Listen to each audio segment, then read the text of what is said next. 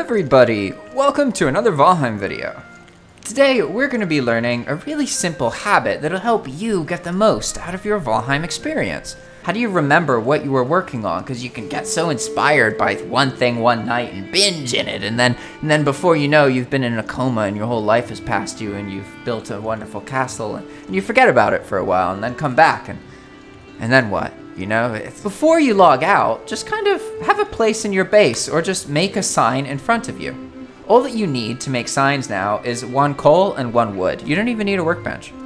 Well, say that I was going to log out and then the next time I play, I wanted to build something for a video about castles. Start working on castle video. There you go. And then I would just save and log out. And you may say, oh, that's so simple. That's such a stupid thing to make a video about. But come on, all my videos are stupid. What I'm suggesting here is that you'll have more fun with the game if you kind of take some of the effort out of trying to remember what you were working on and what you were feeling inspired about. So that next time when you log in, you're confronted by a message and it reminds you exactly what you wanted to do, right?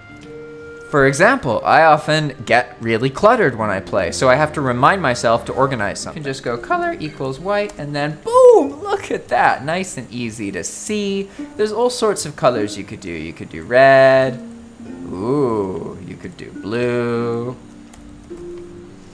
Ooh, you can do green. Ooh, all sorts of awesome stuff, right? Signs are an awesome way to express yourself in Valheim, and it really makes the game more fun. This way, you'll spend more time building and adventuring, and less time looking through chests.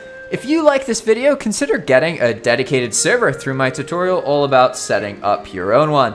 They're really fun, and it's a way that I've played Valheim that's made the game a lot more interesting because I get to interact with random people who also play Valheim instead of just playing with my friends who I pressure to play.